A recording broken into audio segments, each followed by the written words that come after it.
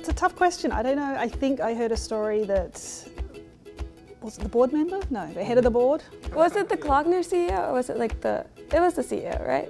Back in the day, the warehouse people had a little dog pet. It was a Rottweiler. We all know how many qualities, positive qualities a dog has. I think of almost like an extension of your family. They adopted the Rottweiler, and it became part of their family. Dogs are dependable. The dog is loyal. They're always there for you. I think of Kloeckner as like a best friend to our customers. The dog is blue. I'm not sure why that's the case. I think he has a red nose, so maybe he's not a dog at all. I had heard a rumor that it was due to somebody on the board's dog passing away.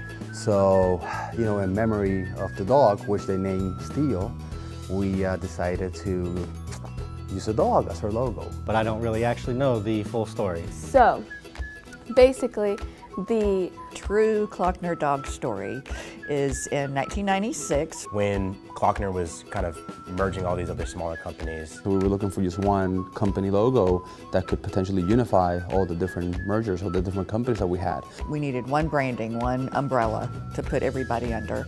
We went to an ad agency. They wanted to incorporate a secondary logo. The chairman of the board, his dog had recently passed away. The dog was chosen as our logo. It does represent at the core what Kloeckner Metals is all about. Ears pointing up. To be attentive to the customers' Demands, their wants. the eyes to look forward. The commitment will always be there. We're a trusted companion. The nose to sniff out opportunities. It's quick. The ball in the mouth is to symbolize. Fetching customers and being loyal and dedicated. And then of course the legs for the rapid response to our customers. That's what it was. That's so cool. So I got it right. I was right, almost.